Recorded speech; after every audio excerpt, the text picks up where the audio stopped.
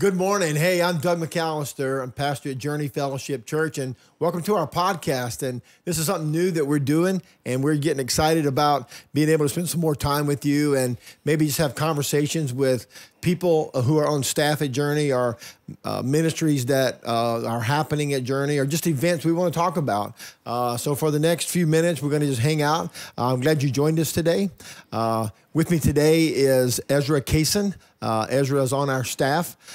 He is on his way to getting his credentials to be Pastor Ezra Cayson III. Ezra comes from a long line of pastors.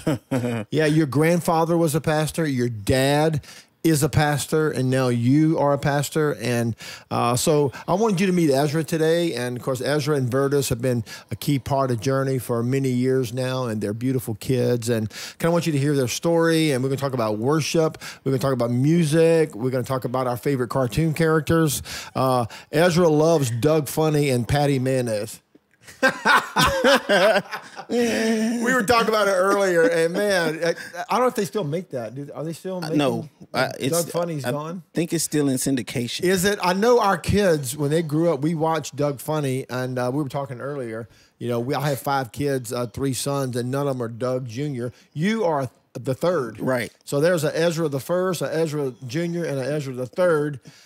I'm one of a kind. I didn't have a junior, or there's no third. And the reason why is Miss Rachel and I decided that Douglas sounds like an old man's name. So we didn't want our kids to pack around an old guy's name. So we gave them their own unique name. But Ezra's a cool name, man. Not only is it biblical, but it's historical in your family. And, you know, and plus, like I said just now, Ezra was raised by a preacher who was raised by a preacher. So you're a 3rd generation PK, man. Yeah. So tell us a little bit about you, Ezra, about your family, where you came from, what God's done in your life. Give us like a 2-minute highlight reel of Ezra Cayson III. Ooh, highlight reel. There were a lot of explosions. Yeah. Let's see. I was born in Tupelo, Mississippi, grew up in Plantersville, Mississippi. Okay. Tupelo. Yes. Hometown, not only Ezra Cayson III, but who else? Oh, Lord, Elvis Presley. Hey, maybe that's why you have music in your blood, man. Something about the water in Tupelo. Yeah. Bro. I mean, you and Elvis, come on, that can't be a coincidence. Same small town. I heard that Elvis grew up in an Assembly of God church in Tupelo. Yeah. Is that true? There are some really, really old churches in Tupelo, Mississippi. I saw a picture of him singing at a little AG church that somebody said was in Tupelo. I didn't know if that was that a legend or that was probably there's AG churches there. There's Catholic churches there. Yeah, which I didn't realize we had Catholic churches there. But in Tupelo. Is it still a small town? Oh, how big is Tupelo? Tupelo is probably about 60,000 people now. Oh wow, yeah. That's a big town. That's a medium-sized town, man. It's about 60,000 people now. So your dad pastors in Tupelo? No, he actually retired because of health issues. Okay, where did he pastor at? He pastored at what city? Calvary Baptist, Okolona, Mississippi, and at Spring Hill, Baldwin, Mississippi. Where'd your grandfather pastor? My grandfather pastored at Pine Grove, Shannon, and then he moved to New Zion Missionary Baptist Church, where I went to in Plantersville, Mississippi. So you are a Baptist boy. Yeah, grew up Baptist. Kind of migrated to the flipped over straight to apostolic Pentecostal, man. So how do you baptize? In the name of the Father, the Son, Holy Jesus, Ghost, and the Jesus. Holy Ghost, and the Apostle Paul? You cover everybody. Right, yeah. That's so anyway, so you grew up in Tupelo, got saved. How old were you? Was 11 years old. Actually born in Tupelo, grew up in Plantersville, Mississippi. Yeah. It's like a small town right on the border of Tupelo. Gotcha. So it's like basically its own little suburb. Yeah. But Tupelo is a suburb now. Yeah, it has suburbs to it.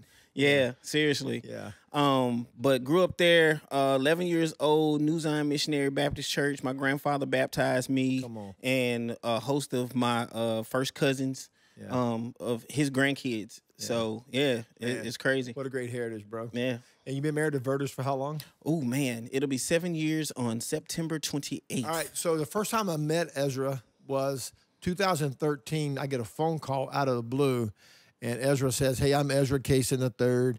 I'm in love with Virtus Camper."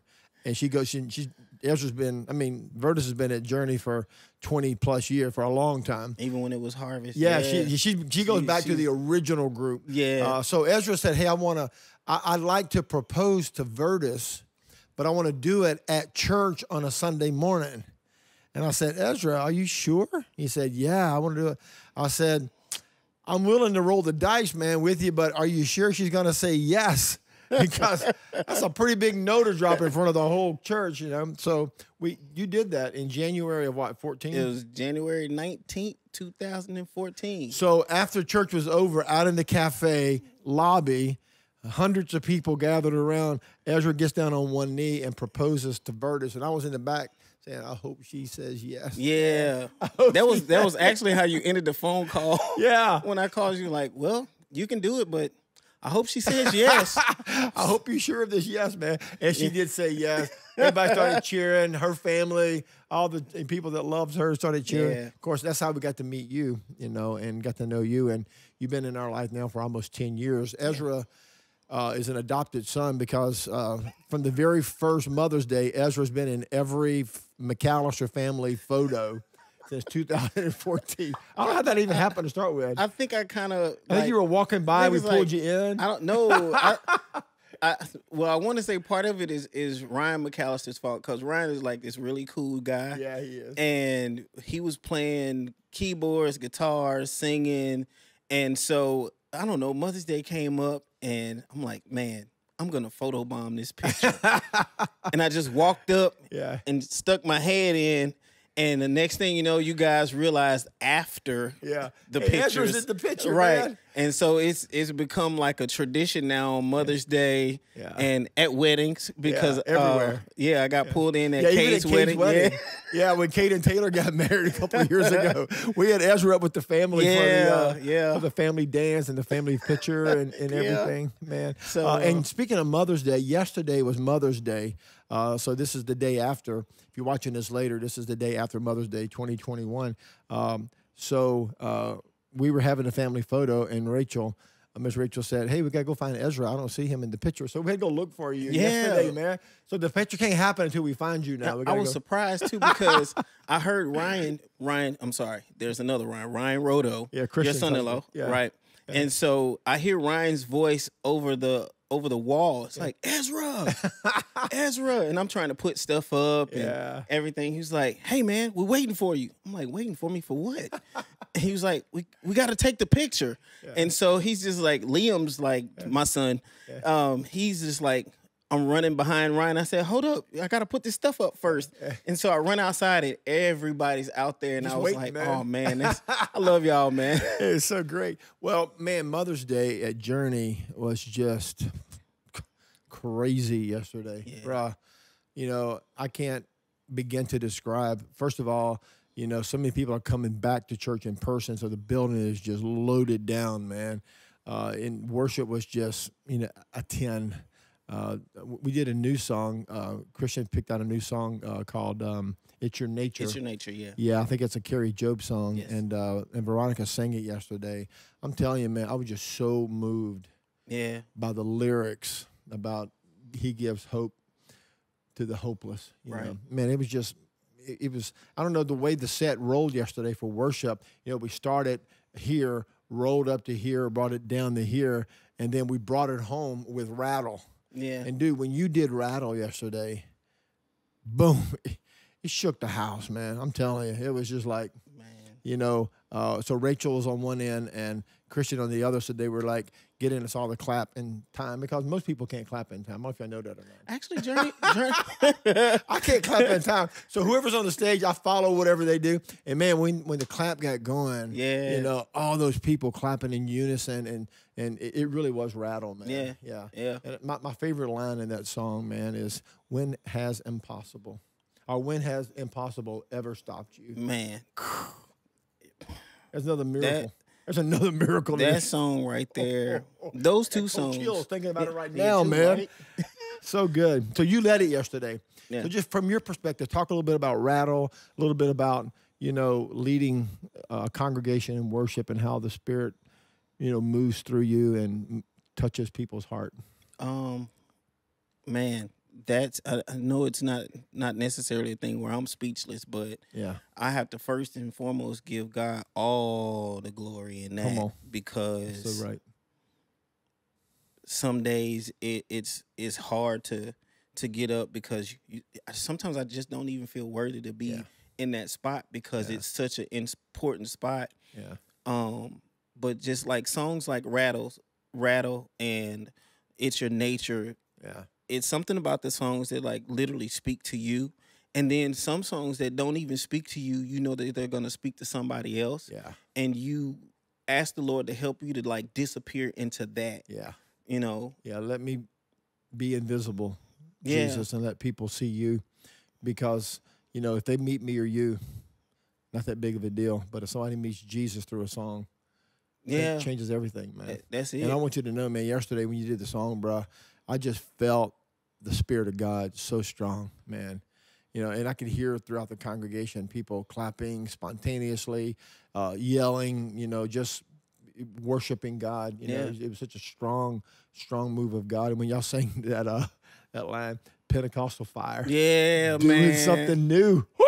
Man, I'm not sure the right lyrics. I'm not. No, you good. But it was like the part that gets me, that resurrection fire flowing through my veins, man. And it's like I look at my arm and I look at too. Resurrection fire means that something was dead and now it's alive. Yeah. And that's like flowing through my veins. It's like the blood of Jesus. Just is like the bones of Elisha. Come on, man. Or the bones. Yeah. That's the man who fell on Elisha's bones. Yeah. That's a great story, man. I think they uncovered Elisha's grave, threw in a dead man. Yeah. And when he hit Elisha's bones, just the anointing on his bones woke him up, man. Now, wouldn't that be an awesome thing? That's a revival, bro. When bones are raising the dead.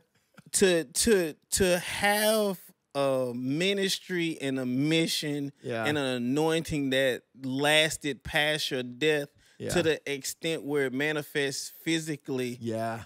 Even through the dead. How many years have gone by? Come on, man. Is it long enough where he was just bones, man? Yeah. And the power of God was still there. Elisha stayed on Elijah's trail. And I think that's part of the story of the anointing of Elisha, because he stayed on Elijah's trail, and their names are very similar. Right. But when Elijah was taken up in the whirlwind in the chariot, Elisha was there waiting when the mantle fell, and it fell on him. Right. And the opposite of that, I think, in ministry is Saul's armor. David didn't want Saul's armor. He couldn't wear it. Remember the story about Saul tried to force it on David? Tried to put some armor on him. And David shook off and said, hey, I can't wear it. This is not tried. There's a big difference between Elijah's mantle and Saul's armor. When you're pursuing God and it falls on you and it's real, versus when somebody tries to force it on you and make you into something that you're not. It's a world of difference, man. And that anointing rides on you, man. And I don't know, sometimes it's almost unfair. Oh, man. When the Spirit of God moves, and through a song or through a message or through a book or through any ministry that we do, the person sometimes gets the credit, the worship leader will get the credit, or the the videographer or the drummer or the preacher. But man, all of that is, a distraction from who really gets the credit. And like you said, it's all God's glory. It's Jesus, man. Yeah. And for some reason, he lets us be in the middle of that, man. He lets us stand in the middle of that, and it's just his presence, and it's so real. I've been watching The Chosen, and man, if you haven't seen The Chosen, it's the gospel told by Dallas Jenkins in video form. It may be the best production of the life of Jesus I have ever seen. If you haven't downloaded the Chosen app, you should do it now. You can watch it from your phone or your smart device. But there's an extra on one of the videos that Dallas Jenkins, the producer, talks about how it all started. And he tells a story, Ezra, and he says God spoke to him through the story of the feeding of the 5,000. Mm-hmm. That God could have done a miracle without the 5 loaves or the 5 fish and the 2 loaves, or was it 5 fish or 2? I don't remember. But 5 and 2, right? Fish and loaves. 5 and 2. Yeah, 5 loaves. He 2 said fish. God could have done the miracle without the 5 loaves and 2 fish, but He didn't. Right. Because He wanted the people to be involved in the miracle.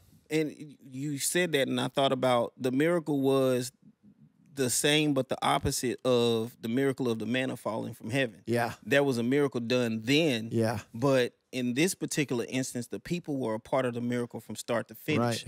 Right. God had already given them the supply of the fish and the bread, Yeah. but they didn't have the multiply. Yeah. They had the supply, but not what the do multiply. you have? And one of the disciples says, all we have is some fish and bread. And Jesus said, bring it here. Yeah. Sometimes Jesus just wants you to bring Him your fish and bread. Yeah. No matter how meager it is. Come on, because man. there's another miracle. Yeah. In Here this room. Right. There's another miracle, man. Right. But you know what? God wants us to give Him our fish and bread, our meager lack, who will never have enough for God to do the miracle. But when you give it, yeah, He multiplies it. Man. Yeah. You know, and Dallas Jenkins said, God does impossible math. Man, when you said that yesterday, it was short, quick, but superb phrase. I could have stopped talking right there, man. And I heard so many people around me, I didn't even have to say it. So many people around me were like, man, he sure does. He does. Because he does impossible man. And I've been in a situation or been in situations where I did not have. I remember, and this is like one of those spooky Christian moments, just to throw a slight plug. I like spooky stuff, man. I like when the Lord does cool stuff like that. I remember being at a church event, and the host or the guest evangelist that was there, you know, sometimes we get to a place and the Lord is really like trying our obedience, more so than anything, our obedience and our character, and they go hand in hand. But He was asking for everybody to pay X amount of dollars towards offering. It was one of those events where they do that. Some people do it, some people don't. Sure. Whether you agree or disagree, but at this particular time I was there, and I remember I only had like $1.42, $1.48 in my pocket. I was broke, man.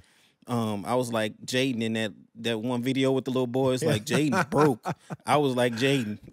Broke. Right. Been there. But so at the end of it, he said, if you didn't have this amount, or this amount, just bring what you have. Yeah. And I just felt like this urging to pay what I had in my pocket.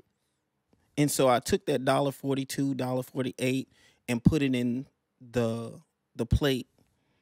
And when I left, God's math versus my math. He does impossible. He does impossible. I got a phone call after service. Said, hey, you need to come pick up something from Pastor such and such. Yeah. When I picked up the envelope, I went from $1.48 to $50. Wow. You see what I'm saying? So He does impossible. Whether we like something or not, it's the obedience part of like following. What do you have? We have 2 fish and 5 loaves of bread. Right. Okay, you have this, I got the multiplication. Right. So just pass this out. Yeah. But He doesn't do the multiplication until you bring the fish. Come on. If you kept that $1.48 in your pocket, man, and you have $1.48, right, and you put it in His hands, He does impossible math, man. He does impossible math. Yeah. So Ezra just graduated from theology school.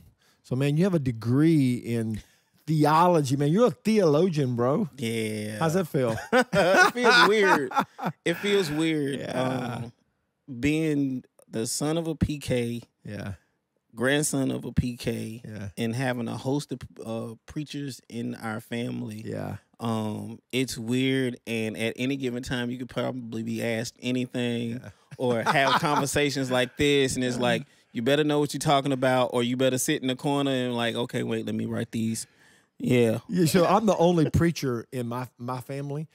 So at all the events, I'm the designated prayer. You know, if there's an event that somebody needs to pray, Doug, you're a preacher. You come over here and pray. Like, all right, can any of y'all pray besides me? But at your house, man, there's so many preachers. Yeah, who gets called on to say the blessing or the grace? Well, it just all depends on who's the head of the house and if that person's a preacher Big Daddy or not. gets to roll with that. Yeah. Unless they relinquish the role to you. Yeah, unless you get delegated. Okay, I'm gonna let you pray today. Yeah. That's really cool, bro. So Ezra, you're also serving in media and you work on Sunday. If you're not leading worship on the stage, you're serving in the control room and doing video production. And I know you lead a lot of events. So tell me where your passion is: worship, video, preaching. What is? Man. Which one do you love? All? I love all of it. Yeah. Not gonna lie, when I'm preaching, I'm probably the most at peace. Yeah. When I say what I'm about to say, hopefully this is taken properly. The most I may get offended, unafraid. Yeah. The most afraid to do anything on my own or in myself. The most unafraid to say whatever it is that God gives me to say. Yeah. And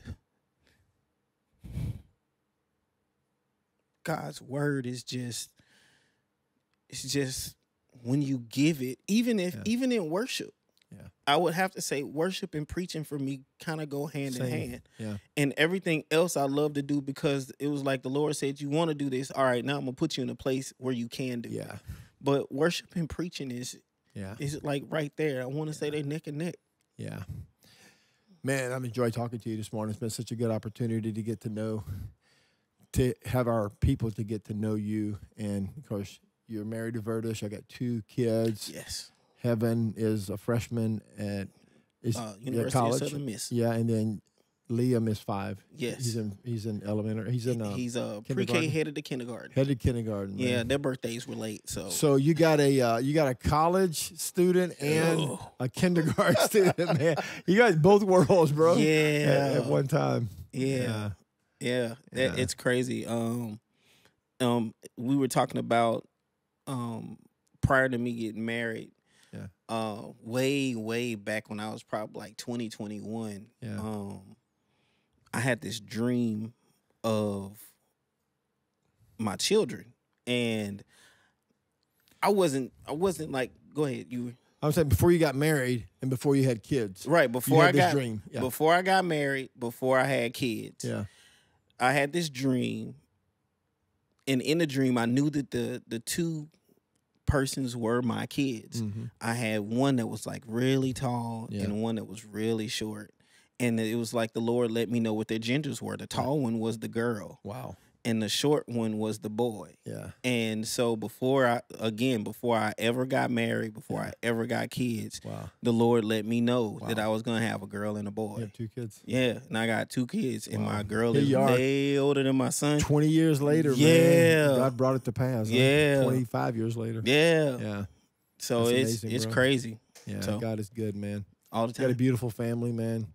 Got a beautiful wife. Verta serves on our team, too. She's on our video production team, and we just appreciate all that you guys add to the body of Christ. You know, last time I heard you preach was at Celebrate Recovery about 6 or 8 months ago when you spoke. Was that about right? Was it longer than that? It may be a little bit longer than that. Yeah, that's the last time I heard you preach, man. You brought such a great word, man, and you preached a really difficult topic. It was in the whole controversy and all the political fighting over race wars and all the other stuff that was happening. I mean, you brought such just a word from God that addressed all sides and just talked about how our answer is the gospel in Jesus Christ. Ezra, you did such a great job with that, man, and I just appreciate your heart for the gospel, because in the end, the gospel is the only hope of the world. Amen. Man. That's it, bro. Amen. Without Jesus, man, this world's doomed, and, thank God that, Jesus made a way. Amen. Yeah. So, any last comment you want to make, bro? You want to talk about your favorite superhero? So, who is your favorite? Let's go to DC. Who's your favorite DC favorite universe guy? Just have to throw it out there. Favorite DC, and I'm not changing it because of anything that's going on in life. Batman always has been my favorite DC and superhero. Batman. doesn't really have any superpowers. No, but he has the one thing that God gave all of us. Yeah, common sense. Brains. Yeah, seriously. That may be the best of all superpowers. The human brain is the most powerful brain on the earth. Hey, remember the 60s series with Batman and Robin, Burt Ward, and what was the other guy's name? I can't remember his name now. Adam West. Yeah, Adam West and Burt Ward. They had the really bad special effects and, boom and pow and all the, big words on the screen. Yeah. But the only thing he had was a really cool car and a tool belt. Yeah.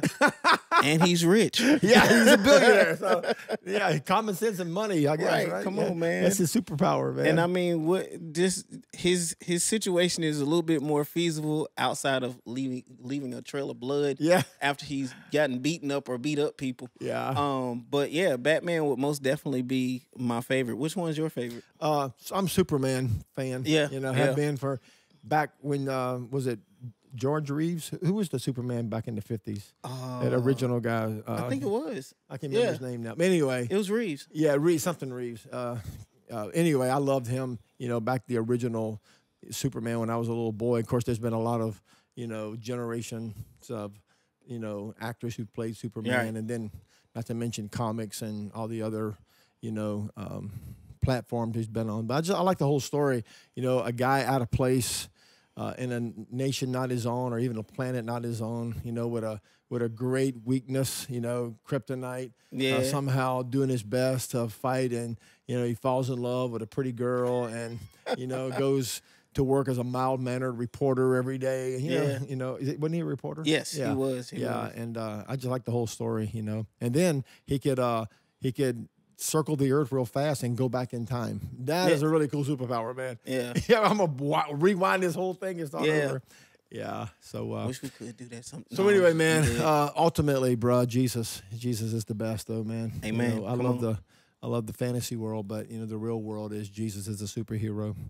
So we're gonna wrap it up, man. You think you want to close out with any thought? Anything on your heart? Just whenever we're worshiping, just worship like you by yourself. That's it, man. Just you and God, even in the crowd of people. That's just, and I think that's what I do on Sundays, or at least I try to do on Sundays. Yeah. Like it's just me and God. I stand on the front row during worship and I sing to the top of my lungs because, I can't carry a tune, but I'm drowned out by all the really good singers around me. But I'm like you, man. Just, worship God like you're the only one there. Yeah. Hands raised and voices lifted and just full expression of worship. So we're going to wrap this up. I'm Doug McAllister from Journey Fellowship Church. I'm glad you joined us today on our podcast, and glad to have my great friend here and one of the pastors at our church and upcoming leaders at Journey, Ezra Cayson III. Amen. Third generation pastor from his family. So thanks for joining us. We had a great time spending the last few minutes with you. And we look forward to seeing you again. If you're looking for a church or if you're ready to come back, we're meeting every Sunday morning in Slidell. Check us out at journeyfellowshipchurch.com, or you can download the app. It's free from your app store, Journey Fellowship Church. Search, and you'll see our app. Download it, full of resources, back message series, events, find a small group, get connected, find the address, tons of information about us. Also, if you want to watch some more episodes of the podcast, and my weekly blog is at dougmcallister.com. So it's been a joy spending the last few minutes with you. We love you, all of us from here from Journey. It's great to be with you today, and we hope you have a wonderful week, and we'll see you next week.